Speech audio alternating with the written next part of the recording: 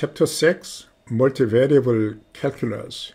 In this chapter, we learn subjects in multivariable calculus, such as the gradient vector, method of Lagrange multipliers for constrained optimization problems, and the gradient descent method.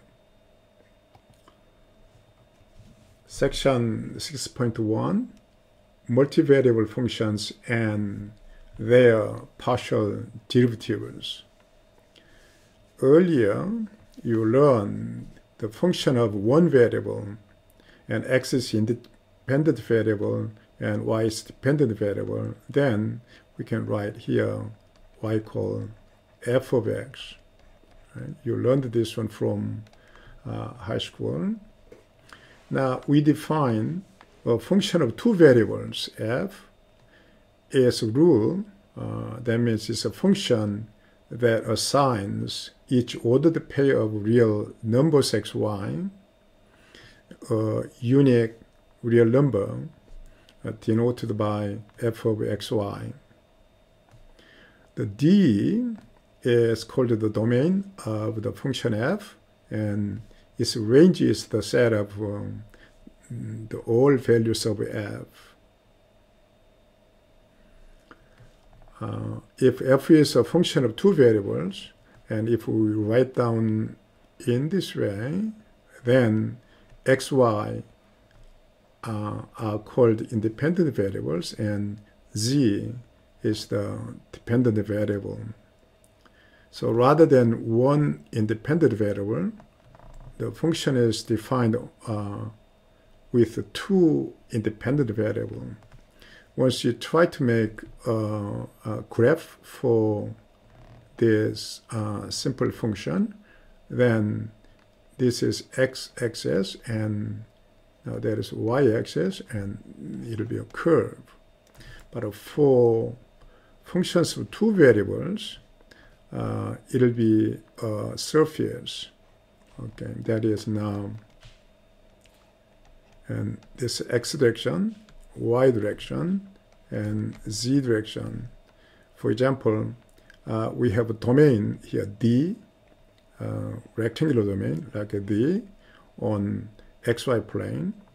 Then a function, the graph of a function can be like that here, now a surface. So that is now for the graph for this function, and each point over there will be, now that is x and y, and is z. Okay, z is the same as f of xy, right? Okay. So it is expansion of these functions of one variable. See this example. F of xy is defined in this way. Evaluate f32 and give its domain. Okay, that means that x3, y is 2. So here, from definition, the top will be x is 3 plus y is 2 plus 1. And then bottom is x is 3 minus 1. So we can get top is square root of 6, bottom is 2. That's the answer for this portion. Now, how about the domain? For domain, now we may consider the natural domain. That means the collection of points where the function is well defined. First of all, the inside radical must be non-negative, so that x plus y plus 1 must be non-negative, and the denominator must not be 0. So x minus 1 is not 0. So every point satisfying these two conditions will be a point in the domain. Okay, from here, we can rewrite to draw the domain. Okay, and y is larger than or equal to minus x minus 1. Now x is not 1. Okay, let's try to visualize the domain. That is now x direction, that is y direction. Okay, then there's y and there's x. And minus x minus 1 may be given in this way. And y is larger than or equal to this line, so that is a proportion. And this one is saying that x should not be 1. That means at 1, we are making vertical line, and this line must be excluded. So this is the domain in picture. Okay. Find the domain and range of function f of x, y is square root of 9 minus x squared minus y squared. Okay, again, for this function, inside the radical, the value must be non-negative. 9 minus x squared minus y squared must be non-negative. That is same as x squared plus y squared is bounded by 9. Okay, that is a disk of radius 3, x coordinate in y direction, and this is 3. Inside this disk, that's the domain. Okay. Now, what is the range? A radical is always non-negative. Now, inside the radical, the value is decreasing. Once x and y are 0, then the value is 9. So here at the center, the f is square root of 9, which is 3. But as x far away from the origin, the value is decreasing. In fact, it's decreasing radially. And at the boundary, that is the same as here for this inequality. When it is equal, then it's boundary. On the boundary, the value is 0. So we can say that the range is, okay, we try to use the z notation, range is from 0 to 3. So that's the range. Okay. First order partial derivatives. We learned earlier in earlier chapter, we learned the derivatives. So y equal fx for this function of one variable, and we define the derivative is differentiable at a if this quotient. So that is, if we see this picture, a and a plus h, and we measure the slope of this secant line, and then as h approaches 0, once the limit exists, then it will be slope at the point. This slope is defined as the derivative of f at the point A. We did. Right? Now, we'll expand this differentiability for functions of two variables. Okay. First, we'll define x-directional derivative. Now, f is a function of two variables, x, y, and we consider the case where x is varying while y is fixed. So say y equals b. Then here we define g of x equals f of xb. And then this is a function of a single variable x. So by using the standard derivative, the definition, we may try to get derivative of g in x direction. That is the partial derivative of f with respect to x. and we are using the notation f sub x. That is this one. The quotient is made for g. G is a function of x, and a plus h minus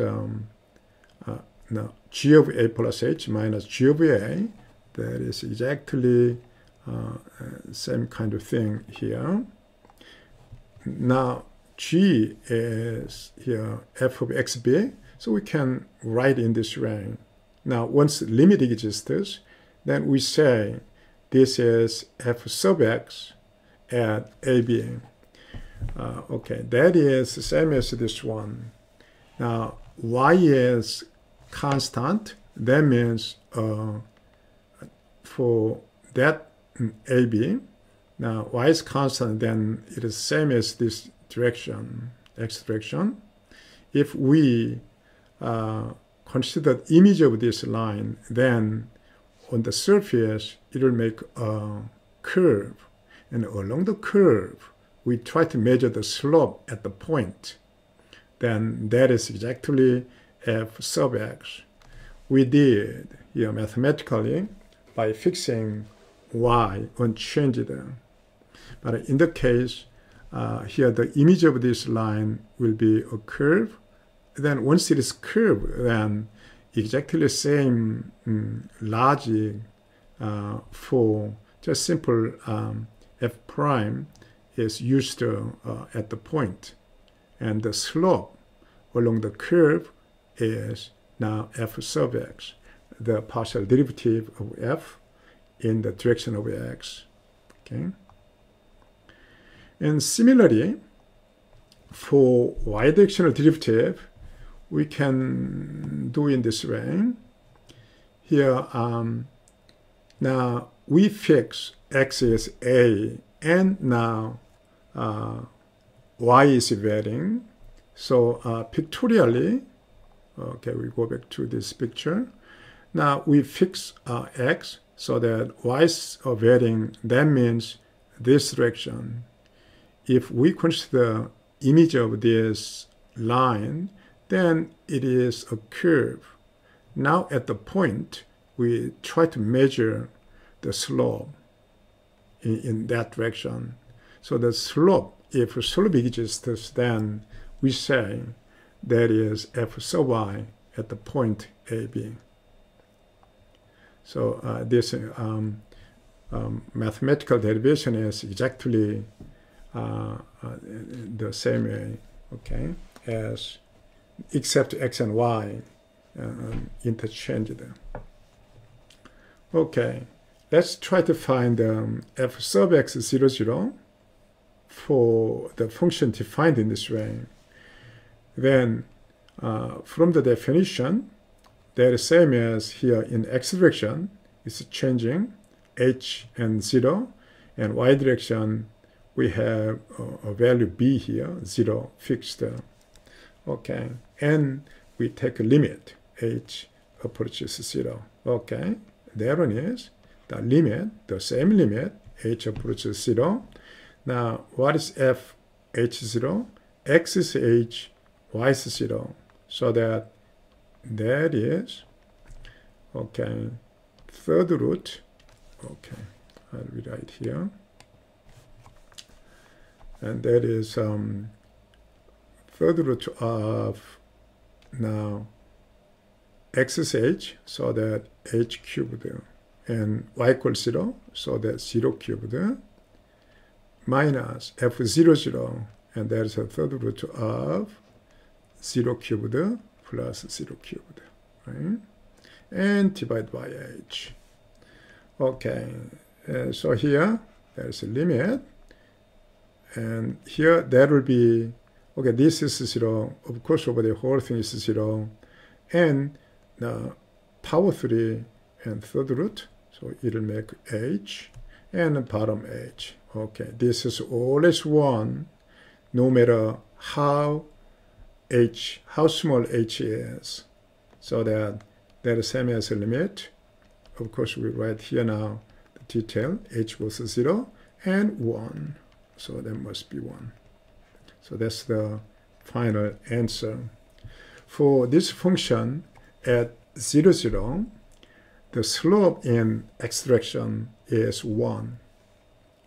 Okay. Here we have definition. If f is a function of two variables, its partial derivatives are the functions f sub x, and we are using this notation, or this notation, we call this one round f over round x, and f sub y is round f over round y, defined by here in this equation. Now, rather than specific point a, b, now we are using general point x, y, and here for f sub x, now it's changing in x direction only. For f sub y, it's changing in y direction only. So that's partial derivatives of function of two variables. Here we have observation. The partial derivative with respect to x represents the slope of the tangent lines to the curve that are parallel to the xg plane. Okay, I explained the pictorial already here. So f sub x is just along that one. We consider the imaging, so the curve, along the curve at the point, we try to get slope. That is, oh boy, that is now that one.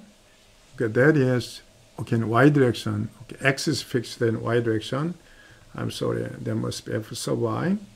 And for f sub x, now y is fixed, so along this line, we consider image here.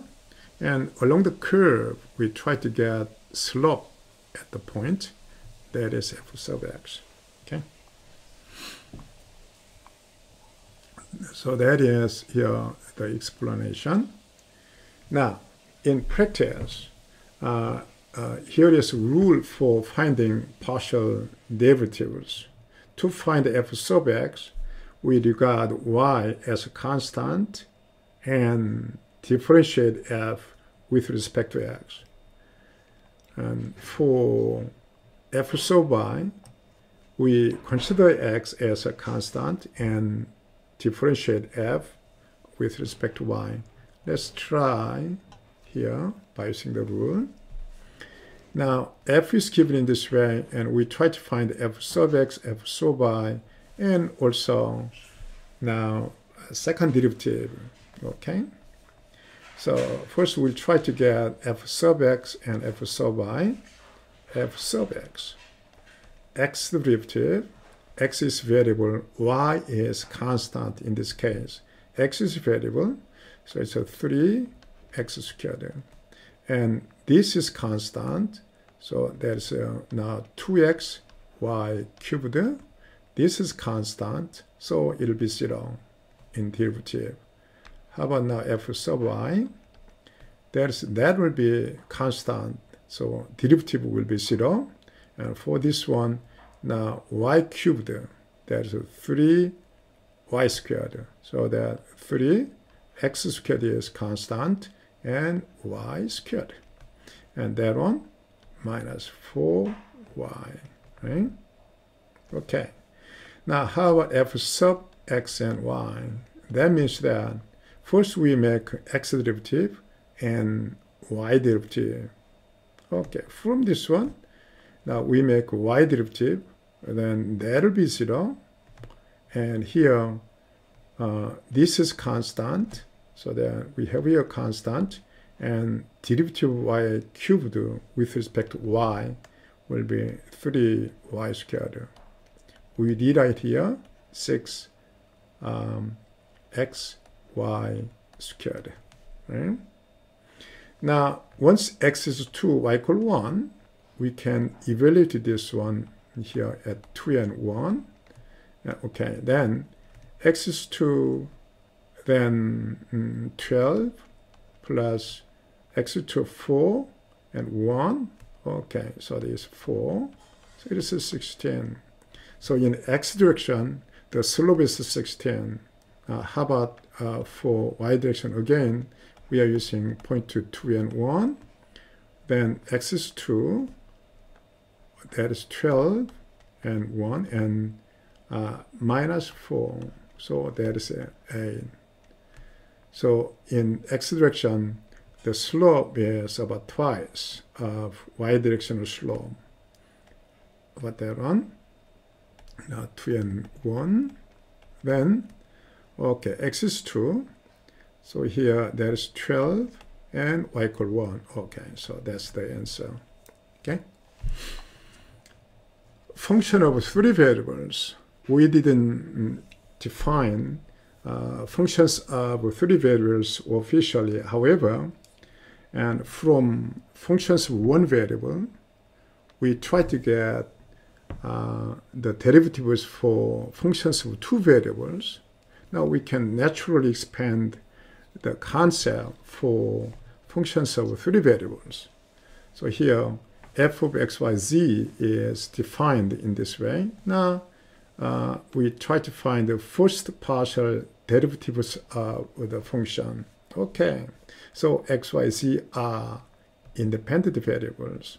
So we start with f sub x, x directional derivative, that one. So in this case, y and z are constant. Right? So first we are using here now with x variable and using product rule or chain rule, we can get the derivative. Okay, so for all this term, we make a derivative, then that is same as cosine. So we are using chain rule. Cosine xz over 1 plus y. And derivative of this one with respect to x, which is z over 1 plus y. This is simple, right? How about f sub y? Again, same. In this case, y is the variable and xz are constants. So that, again, we start with the derivative with respect to this whole thing. That will be this cosine part, that one, times. Here, we have to make a derivative with respect to y for that one. Now, xz are constant for this one. So that is same as here, 1 plus y and squared, and minus 1 will appear. So that minus xz, right? Okay, it's done. And how about f sub z? The same. And here, now z is the variable. So first we try to make a derivative with respect to that one. And chain rule. So we have the same term times. Now, for this one, we have to make a derivative with respect to z, which is x over 1 plus y. Right? Yeah, that's the answer. Okay. Okay. It is the end of section. Thank you.